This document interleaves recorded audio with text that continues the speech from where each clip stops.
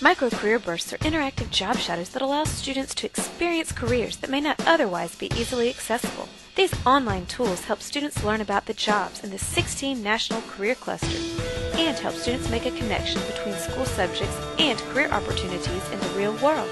MicroCareerBursts are highly interactive and are designed to capture students' imaginations as they explore opportunities for life after high school. Each MicroCareerBurst combines subject matter expert interviews with animation, interactive games, and quizzes to provide a 20-minute, highly engaging job shadow experience.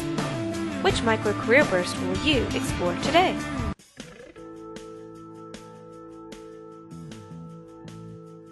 Enjoying the outdoors, strong math skills, and being a people person, having good vision, because forestry is not a short-term, you're not talking about what's going to happen 2 or 3 weeks from now. The results of your work you'll see 10, 15, 20 years from now. I protect forest resources from threats such as wildfire, theft, and vandalism, and insects and diseases.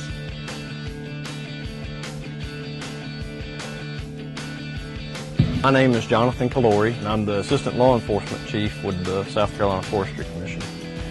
Basically what I do on a day-to-day basis is work with landowners that have had somebody come on their property and cut the timber illegally.